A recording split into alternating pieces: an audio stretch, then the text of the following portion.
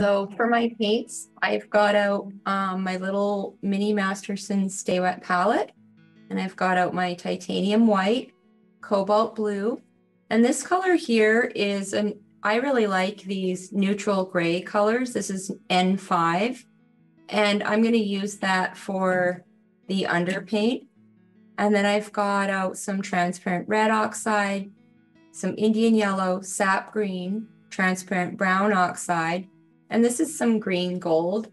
I thought the center of the daisy had that kind of bright green, and some of the stems, I thought it might be fun to, use a different color. So if you don't have green gold, you can easily mix it using some sap green and some Indian yellow. So that's sort of a little hack. Pretty much the same color. Indian yellow and sap will kind of make the green gold. I just had it and I thought, oh, I'll put some of that out. So to start with, you can do a wash of, like some brown oxide and, some cobalt blue if you want to get a nice transparent wash like this. And I'm just using some water. I'm not using any mediums or anything. And this is just some canvas paper from Michaels, so it's good to practice on.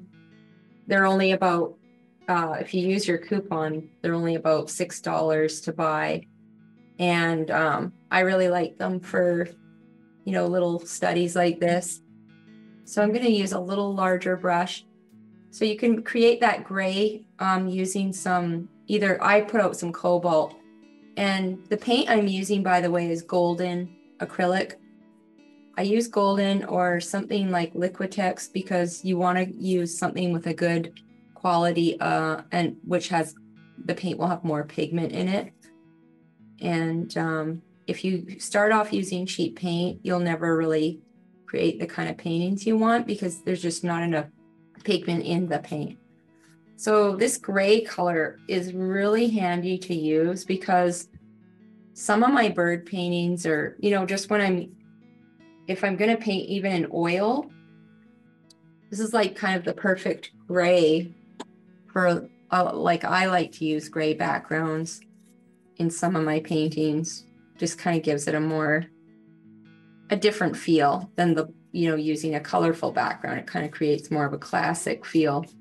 So if you want a quick and easy start, even to an oil painting, just use some of this. And this is that golden neutral gray, and this is number 5. They have a whole scale of grays, so there's like a whole pile you can choose from.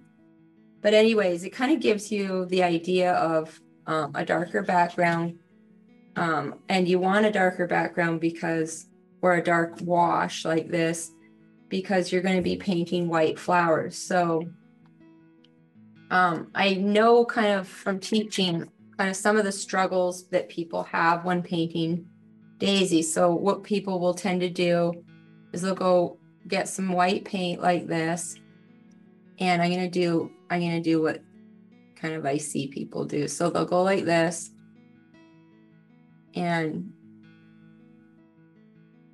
normally, the backdrop is a little drier, but this works okay. And they'll start going around like this.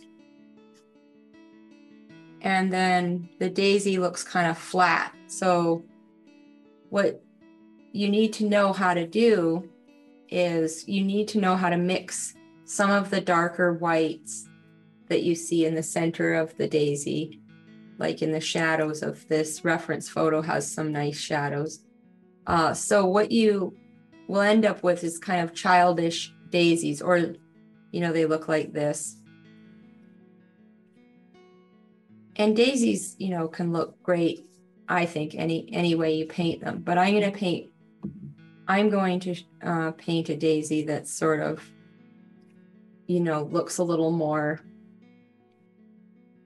just a little bit, I don't know the word, but just kind of a little bit more unique in that you kind of have something a little more complex than just some white strokes.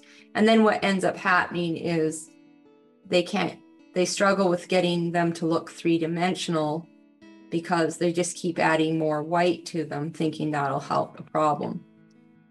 And so what I like to do is, this actually makes a really nice kind of gray shadow color, but you want to mix something that's a little warmer and, you know, more daisy-ish. So I'll take some of this white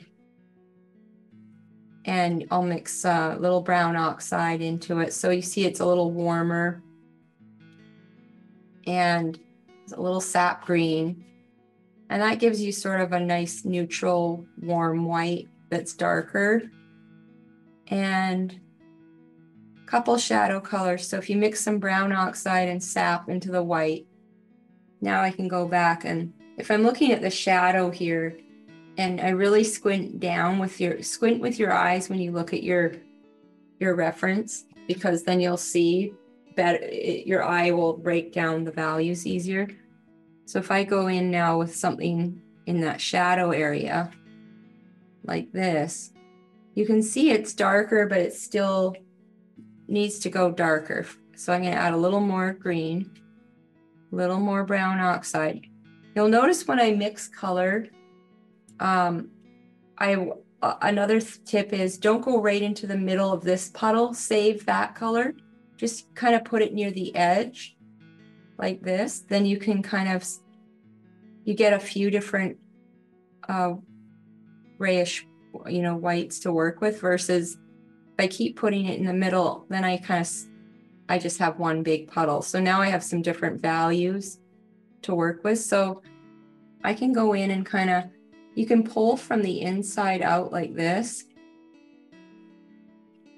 you know, and get some more of that darker shadow color in there. And another thing, and then there's some here. So if I look at this, this is all real light here and darker over here. So I'm gonna just kind of keep it simple for now like that. And then I'm gonna add a little cobalt blue in there. And you can drag a little bit of blue into the shadow there. And I want to get that center a little darker. So I'll just use some sap green. And then I can go and get some white here. Add a little tiny touch of that Indian yellow to it. That'll give it a more radiant white color. And you can put some of that highlight back on there. And I'm using a number 4 flat for this. You could start smaller if you wanted to. And then some of the tips have a little highlight, you know, on them like this. So you can go and kind of shape some of those more daisy edges there. And get a little of that light green and put a bit of a highlight on that side. And then another thing when painting daisies, say I wanted to go back in and shape a little more, I use the background color. So if I had a black or whatever my background, I'll just use this gray that I painted down. I'm going to be able to cut into that daisy some nice, really nice petal shapes like this, using that background color.